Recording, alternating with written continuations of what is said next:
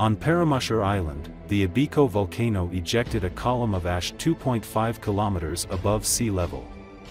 This was reported by the Institute of Volcanology and Seismology of the Far Eastern branch of the Russian Academy of Sciences.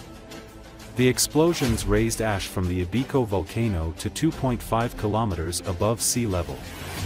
The ash plume extended 5 kilometers to the east of the volcano, the scientists said in a statement. The video of the natural phenomenon was published by the public page, Phobos. Natural Cataclysms and Disasters, on VKontakte. An orange aviation color code was also issued. Seismologists warned that the volcano's activity was dangerous for local air travel. In August, Ebeko was already waking up. The volcano ejected a column of ash, and witnesses noticed the formation of a new crater. Ebeko volcano is located in the northern part of the Vernadsky Ridge, 7 kilometers from Severo-Kurilsk. It is a complex stratovolcano with several summit craters.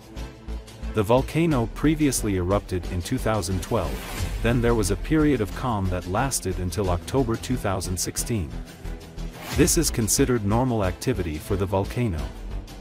The record emission was recorded on August 31, 2018. Then a column of smoke shot up to a height of 6 kilometers.